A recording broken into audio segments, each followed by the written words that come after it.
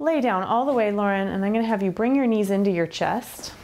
And today we're going to do a variation of the teaser. That's a great warm-up. So you're going to have your feet down on the mat and a little far away from your bottom, and then one leg sticks out.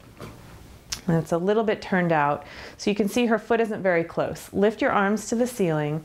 Okay, pull in your belly, keeping your legs glued together so that your hips are really working strongly to hold that. Roll up and try to touch your toe. Good girl. Roll back down evenly, both legs reaching the same. Stretch your arms back without letting your stomach fall apart, and do it 2 more times. Nice. Keep breathing. Use that strength. Reach for your toe and go back down. All right, switch feet. And bring this foot a little lower because you'll be happy. And roll up. Good girl. Keep that wobble out of there.